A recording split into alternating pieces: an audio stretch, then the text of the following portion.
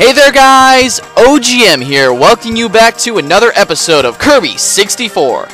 Last time, I completed level 3 and 4 for you guys in World 2. However, last time we got to the boss, and you guys saw me die many times. I cried myself to sleep, whatever. Off screen though, I grabbed one of my favorite power-ups as a kid, and also one of the most helpful power-ups to me as a kid. Just basically your gigantic spike trap. This is probably one of the easiest power-ups to take out the original, like, 3 companions, like the artist and Waddle-Dee, or Waddle-Doo, rather, when he's the boss, and King DDD. Oh, excuse me again. I'm sorry about that. And King DDD. However, for these actual, like, bosses, it can be questionable. I've beaten this boss with this power-up before. Then again, though, as you guys saw with my best power-up in the whole game, I actually lost to the boss. But so far, so good, it seems. I mean, we haven't got hit yet. Yet being the key word, and I'm probably going to get hit here. Okay, maybe not. I'll take it. I'll take it. I might have found a sweet spot. Maybe. Never mind. Never mind. Sorry. Sorry. Just dodge all of them. Let me just say, we made it to the top without getting hit. There could be a chance of us winning it this time. Let's just get some claps out here right now, because truly I'm happy about that.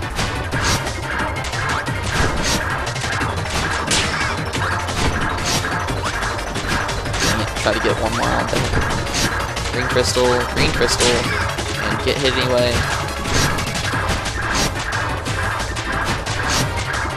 See if I can kill a blue one, or not.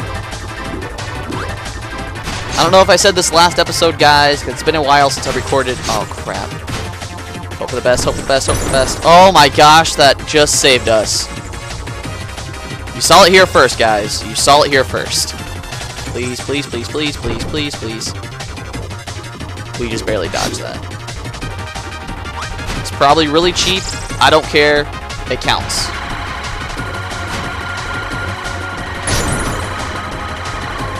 Alright. Now we are down to the blue crystal being our final boss. Peace, I guess. The problem being, with this boss, the blue one, in my own opinion, is probably the hardest.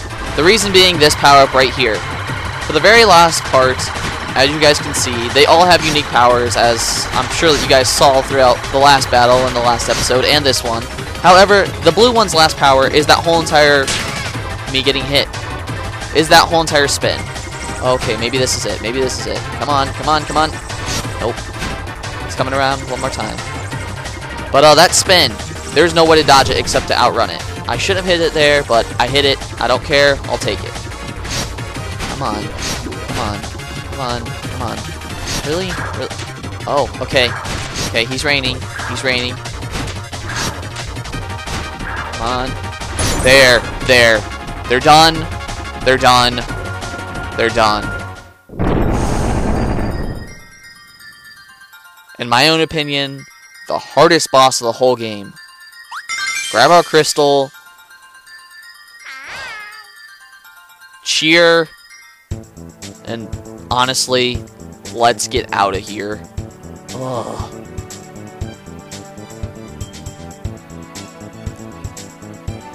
Go on without me, guys.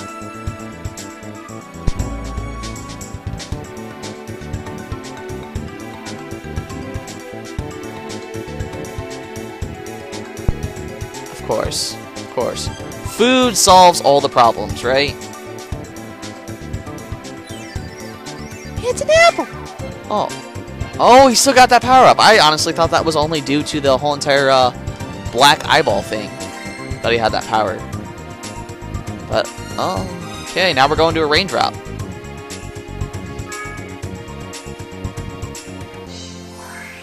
And rocket away. 2... World 3, Level 3, Continent 3, or if this can even be considered a continent. Regardless though, the Aqua Star. So guys, this is World 3, and as the name says, this is the Aqua Star. It's a water level. Again, anyone else thinking of Mario yet? started out in like a whole entire grassy area, which is like normally where Peach's castle is, right? And then we're in the desert, and now we're here in like a whole entire water area. Anyone else see anything like that? Oh well. Well, also, as the name says, this is Aqua level, or Aqua Land rather, not an awkward. Awkward. Yes, that was real intelligent. No. What I was really trying to say was, since it says this is the Aqua world, that we're gonna need like water power-ups basically. Or we're gonna have to deal with people with like water abilities. For example, come down here, there's these little squiddies. They thrive in the water. We don't want to screw with them in the water. These fish, too. Completely harmless to us before. Out of the water, but now that we're in a whole entire water level, these things can be very harmful. But enough about that. Let's go in like the seaside cave, eat this crab, because crab's delicious. Grab our stars and get shot out of this green guy. Keep going. Okay, get hit there, whatever. It's not like I needed that health anyway. Let's just dance to the maracas here.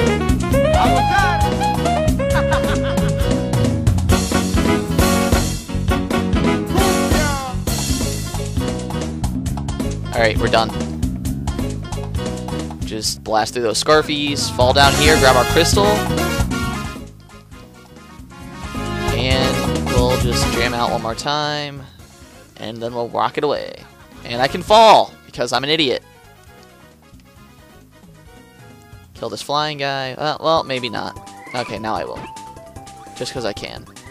Rid of the squid. Penguin! I want to eat him. Yeah, ice. Alright, so remember how I said in that whole entire, like, desert cave that there was a power-up? It's actually, I can get it in this level. For some reason, I just got those two mixed up. I guess it's because they're both, like, caves, and so I was just thinking, oh, we're in a cave, so this must be it. No, but, that rock and ice power-up, it gives you a unique power-up that's actually very useful. However, one of the crystals in here requires ice and bombs. And I remember this crystal when I was a kid, because back then, like I said, I didn't like bombs, and you guys now know why, and I even remember why. But, yeah. With that power-up, as you guys just saw, we're now a snowman bomb. You hit anything, you blow up, but so do they. If anything gets hit in the blast radius, they freeze. But, just anything that actually hits us directly, they obviously blow up. So let's just blow up one of these guys, and let's freeze the other one. See? Just plain and simple. So, I'm going to be, like, dragging out the episode a little bit, because I'm just using this power-up to, like, use as a shell, but, I mean, why not? If you have it, use it, right? There's a fish out of water again. There's a spooky ghosty that's now dead. Okay, tried to save myself, didn't work. Just keep walking. We made it out. Yeah. Alright, mini-boss time. So, these guys are basically, like, boos again, and also just like the Scarfies. When you get on their level, they're nice. However, when you get away from them, and on a whole new level, basically, they're just these cruel, unusual punishment guys that just want to like stick their spikiness through you, and you guys can take that as you will. But oh, thank God. Grab the max tomato that I really needed right there. Okay, that could have been bad. Like I said, those fish come back with a vengeance now. However, it's fine. Let's just get hit down there. Wait, what the? No. Wait, what? Okay, whatever. I have my power-up still. For some reason, I thought I couldn't fly while I had this power-up, and I don't know why. Probably because I can't fly when I'm using it. Whatever. It's fine. We're here. We made it. I'm on that guy's level. Let's just kill this fish. And as you guys see, right here's the palette swap. Let's just wait here till the bomb goes off. And let's fall down on our green slime guy. Grab our crystal, break out the top, and that should make 3 if I remember correctly. Should. Yeah, okay, okay. Get hit there, because why not, right? That's a thing. As I'm sure you guys can all tell by now, that's definitely a thing in my LP for this game. Getting hit, just to get hit. Alright, here we go. Monster card again, guys. Monster card, that's what we need. Ready, and jump! Okay. That was really close to not getting it, so I'm surprised that we actually got that one. We actually still have a lot of time left in this episode, too, so, let's go to World 3, Level 2. And if you guys remember from the original Kirby games, this is actually one of the classic Kirby pieces. I mean, just listen here for a second.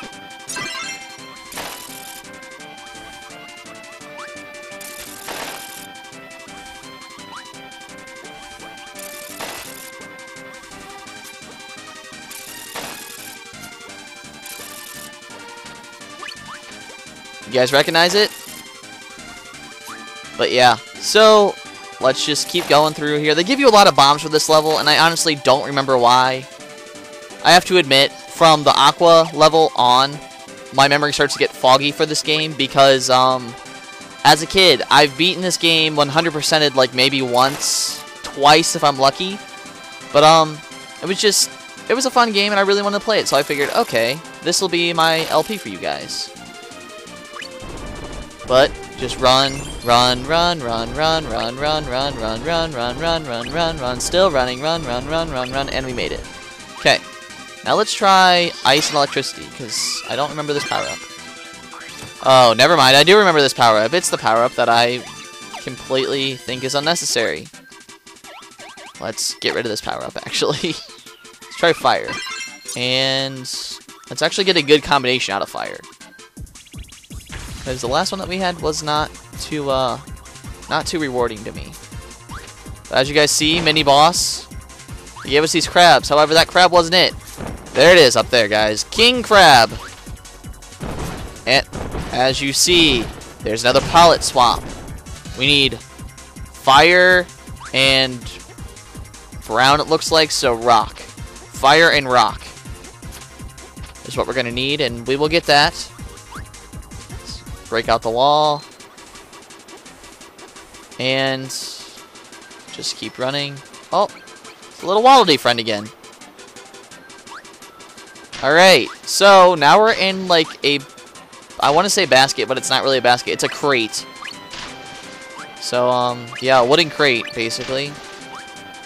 As you guys can see, like, a lot of the Kirby games, whenever you transform to, like, Racer Kirby and stuff, like, for Kirby's Epic Yarn, you get that whole entire, like, warning sign. If you get hit there, as you see, you just lose health. No big deal. It's not like you lose a life or anything, thankfully. However, these things can get very annoying because, as I'm sure you guys can tell by now, if you short hold the A button, it's just a little jump. But, okay, I can get hit there, whatever. But if you hold the A button, you can get a longer and higher jump. And as you guys can tell, these blocks come in different shapes and sizes. Some of them you have to use the long hold, some of them you have to use the short one. But now we fall down the waterfall, and we lose our Waddle Dee friend. Great. I swear that guy should be dead by now. He got hit in the head. He just, like, fell down a waterfall. Somehow we survived the waterfall, but I don't even know. Let's just race this pig because we can. So, why not? Killing everything in our pathway. Oh, crystal, crystal, crystal. I actually almost forgot about that one. And we're still looking for a rock power-up. And we beat both pigs. We came in first place. And don't worry, that's not actually a race. I just wanted to do it for the fun of it. Alright, so those log guys, believe it or not, they're actually an enemy in this game. Well, I shouldn't say they're really an enemy.